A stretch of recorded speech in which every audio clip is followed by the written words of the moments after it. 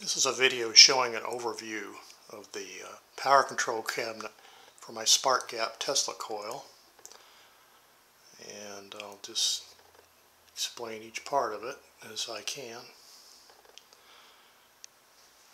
Starting at the top, we have on the left the power input section, and on the right the power output section. There's usually a difference because of power factor, resistance, and other things. But on the left we have a amp meter on the top, AC amp meter, up to 50 amps. On the bottom there's a voltmeter, 0 to 300 volts, nominally 240 volts. The input to the cabinet's 240 volts. And then on the right is this identical setup, but for power out. There's an ammeter and a voltmeter. Then moving down, these are the switches that really control the thing. There's a high voltage enable on the left, which is keyed. See, I can turn it on and off. I can take the key with me just to keep overly curious kids from hurting themselves. Then there's an engagement switch here, and I can turn a cooling fan on if I need it. You can hear it running. And there's an emergency stop switch here. All I have to do is just smash it if something bad happens. And I also have capability for a remote emergency stop switch. This is the jack for it. I haven't ever used that, but it's here if I ever want to use it. And then moving down, this is the phase control for the rotary spark gap. This is the motor current right here, the motor voltage, and obviously power on and off. I can enable or disable the phase control, and I adjust the phase angle with this variac right here from 0 to 90 degrees. Then moving down again, this is the variac section. It's the largest general radio 240 volt variac control here. Circuit breaker for the auxiliary power. We have an auxiliary power, just 120 volts. I just have some accessory I want to run. Here's the mains breaker. And here is an ammeter for power factor correction current.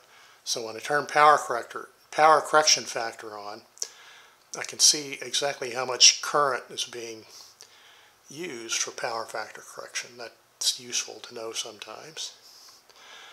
And then down here is a switch for enabling and disablling power factor correction. That opens and closes a contactor in the back, which I'll show you in a minute. Then on the very bottom is the cooling fan, which I turned on earlier. So now, let me move around to the back so we can look inside.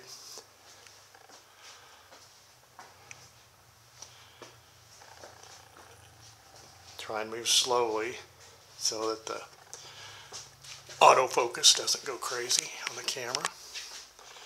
Okay, so I'll pull back, So here it is, standard 19-inch rack. Open the door.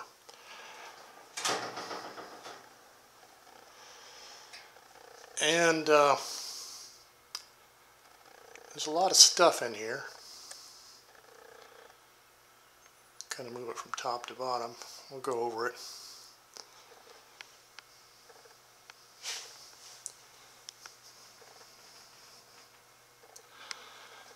Okay, start at the top.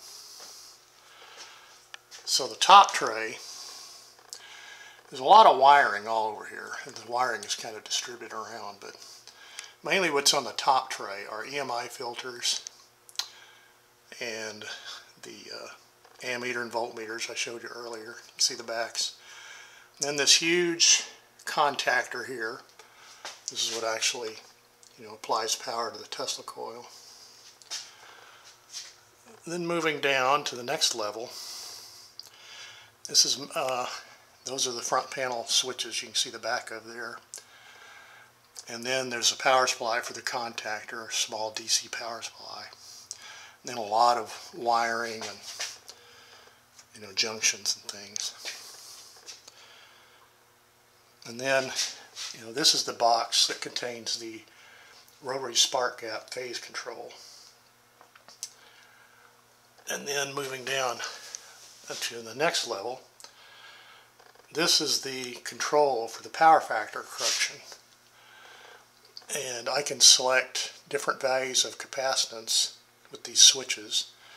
I've already determined what I need for my pole transformer and Tesla coil. And moving down again, another tray. There's the contactor for the power factor control. And here's a nice switch I can use to enable and disable or bypass and connect the ballast, which I'll show you in a minute. Never have had a need to do that, but it's there. And then on the very bottom level, you can see the ballast. This is an air gap ballast that I made. It weighs about 100 pounds. It's kind of hard to see from here, but it's on the very bottom because it's the most massive thing.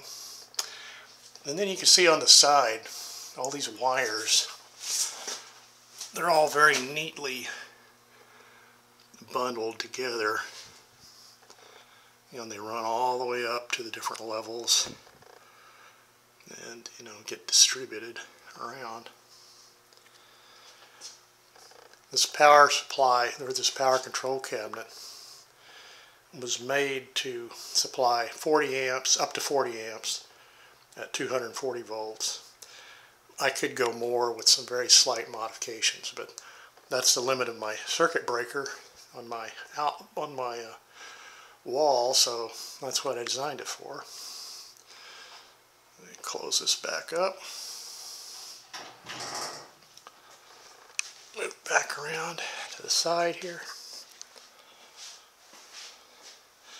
Of course, there's two wires or cables that come out of this thing. This is the 240 volt, 0 to 240 that goes to the pole transformer. This is the connector. And this is the 120 volt power supply for the rotary spark gap. So that's what that's for.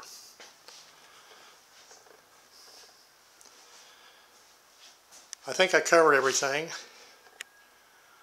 One last thing I'll mention is I'll leave it up to the viewer to determine where that name comes from.